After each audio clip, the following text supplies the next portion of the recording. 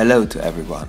I use my Mavic mainly for filming. When I need a photo, I simply take a screenshot of my video footage. I was wondering if the quality of this screenshot is much worse than the quality of a real photo. I should like to answer that question today. There are a few things to consider. A photo is usually taken in the format 4:3, but you can also set the video format to 60:9 for photos. But this is probably only a digital crop in, which could cause a slight loss of quality in the photo. The resolution of the screenshot then depends on the resolution of the monitor. I use an iMac with a screen resolution of 1080p. If I take a screenshot on this screen, it will be saved in a resolution 1080p. The screenshot does not have the same resolution as the picture, it will probably cut a bit worse for this reason. On a 4K monitor, it looks different. To allow a fair comparison, I also compared the 4K video with the photo and not just the screenshot.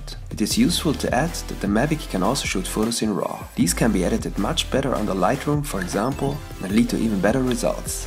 I'm aware of that. Enjoy the comparison, subscribe to the channel for more videos, and tell me your opinion in the comments. Have a nice day and enjoy your time.